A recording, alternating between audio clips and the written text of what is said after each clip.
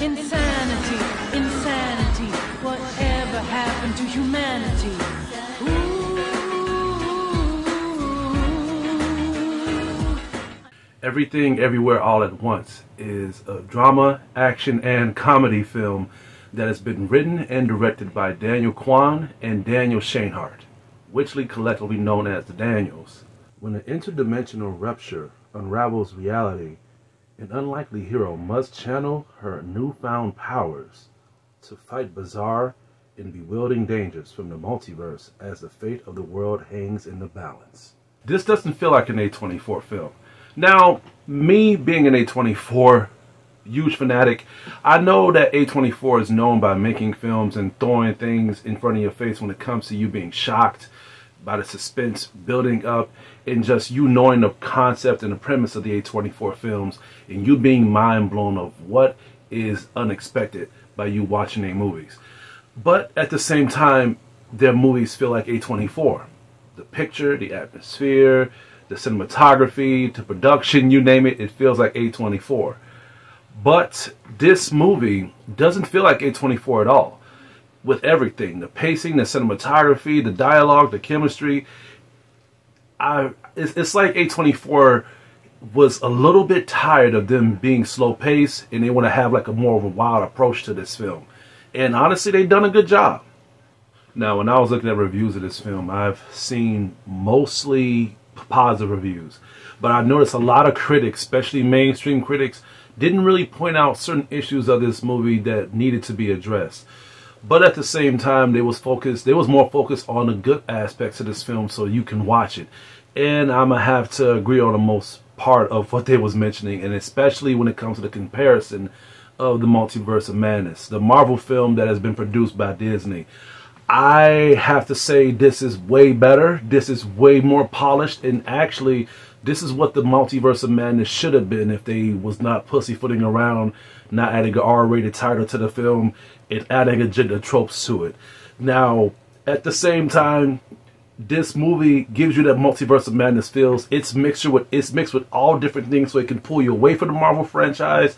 But when it comes to the hero tropes, when it comes to certain aspects of action and the predictions of scenarios, when it comes to the enemy's plots and how things being fall in place, they do it frequently. And what I mean by that is that they add aspects for you to think it's Marvel, but they show you that they can do it way better by them having an R-rated title to it and being wild, wacky, and out of the loop with it. Over the top is what I'm essentially saying. And I was satisfied mostly.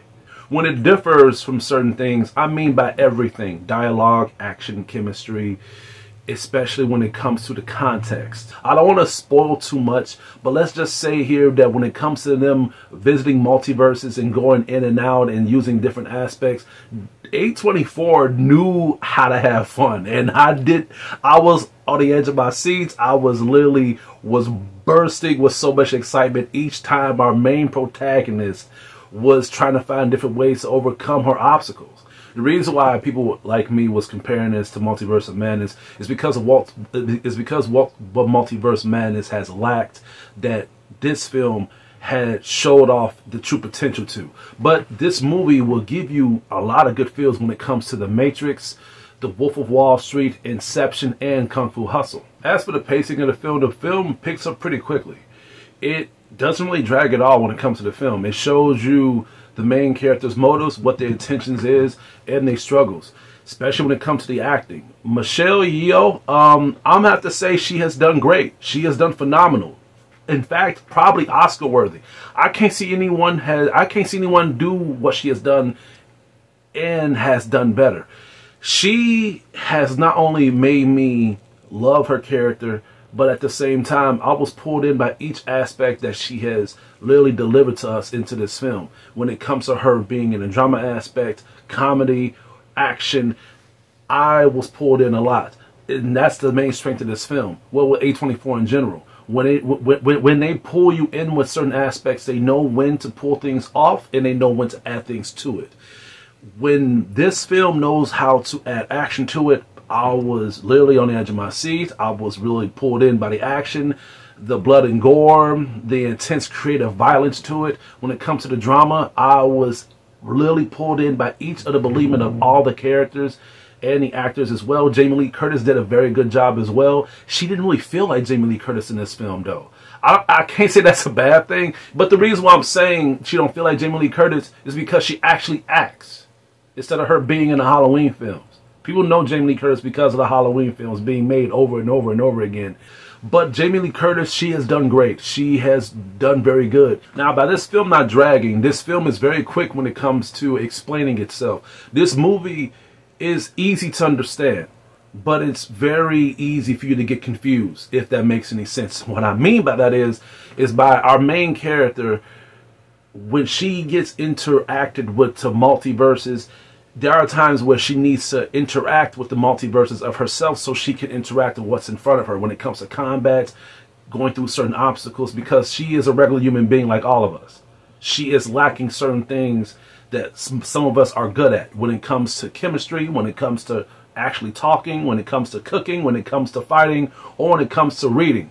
And what she does is, and this is what I like about this film the most, is the strength of the creativity of the multiverse itself, is that she knows that there are a lot of versions of herself out there in the multiverse. So what she does is that she picks off which version that she needs to use so she can get out of these situations.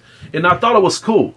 But each time we get introduced to these versions of herself, and when we get introduced with certain parts of the film, right when we begin to understand what the film is going on, we get hit even more hard with more confusing aspects. It's not a bad thing because more things get thrown at us for us to be even more involved into the film. But man, I don't think I was ready for so much of this confusion. I tried my best to understand what was going on, and I did. I understood most things of the film. Even the action. The action will make you feel as if, all right, what is going on? There's a lot of what the fuck moments on this film. So much to the point where you just scratch your head. You look at the person that watching the film with you, and you begin to literally yell at the screen when it comes to excitement, when they take certain things from films and they do it way better. She even fucking tried to fight like fucking Captain America by using a shield. And I thought that was freaking amazing. The film's greatest strength also is the concept of you knowing the character's weaknesses and them overcoming them. Now, about our characters that is introduced into this film with Michelle Yeoh and Jamie Lee Curtis and other people, they come and intertwine with their multiverse versions. And each of these versions of themselves can help them out in certain predicaments, but at the same time they have problems of their own. And what I like about this film is that they also try to confront themselves when it comes to what they're facing in reality and in multiverses as well. I thought that was very well warranted, and I thought it was a very good different approach. And that's the main strength of A24. That's the difference, is that they like to take certain aspects of certain ideas and they like to make it in their own fashion. I thought it was good. I was pulled in a lot. Does this mean that this film is perfect? No. I'm a little heartbroken because I would like to, that's something I like to address, is this film does good with the pacing, but it's not perfectly done. And what I mean by that is that by this movie having a main threat, they explain why this threat is imposing, why this threat is vicious and dangerous, but they don't give you any type of past of how this enemy became what they have became. They explain it and they show like a brief scene to it, but it wasn't enough for me to feel the enemy's intentions. It wasn't enough for me to feel the enemy's drive.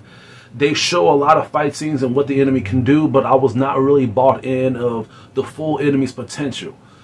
I feel like if they would have took certain parts of the film that was unnecessary, because there was some a little bit unnecessary dragging, especially when it comes to certain agendas that was forced upon us, they should have taken some of that stuff off and focused on the main enemy's arc of how they became what they became, so the film can be more stronger with the pacing of the antagonist and the protagonist.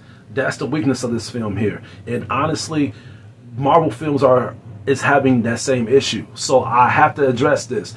This film does great when it comes to improving what Marvel needs to do when it comes to being true to the comics and them having an R-rated title. But just like Marvel, just like Multiverse of Madness, and with Disney even going even further, just like the Lightyear films, it suffers with the agenda that is forced upon us, and it really is not necessary at the end of the day. I'm gonna have to give Everything Everywhere All at Once a B.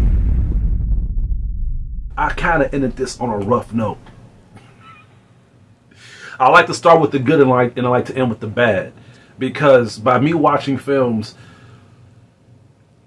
I don't want to end the film being happy and being completely blinded by me enjoying the film without me acknowledging certain things that was literally making me prevent from enjoying this film so much. And that's what I had to address. So that's why I bring it up last, because by me like expressing things and telling people what I like about the film and what makes these reviews strong, I also need to tell people and literally just need to be honest. And I kind of understand why people don't want to talk about these things on these films or games or animes like this, especially if they're big mainstream critics, because they're afraid they might get shut down. But this is just my opinion. I feel like if you are mainstream, if you are a well-known reviewer, why would you want to lie to the viewers? You saw what I saw. You witnessed what I've witnessed. You are more of a professional critic than I am. I'm not shooting shots at anybody, but all I'm saying is, by you being bigger, the bigger you are, the bigger the backlash you're gonna get by you not being honest with your viewers and your fans.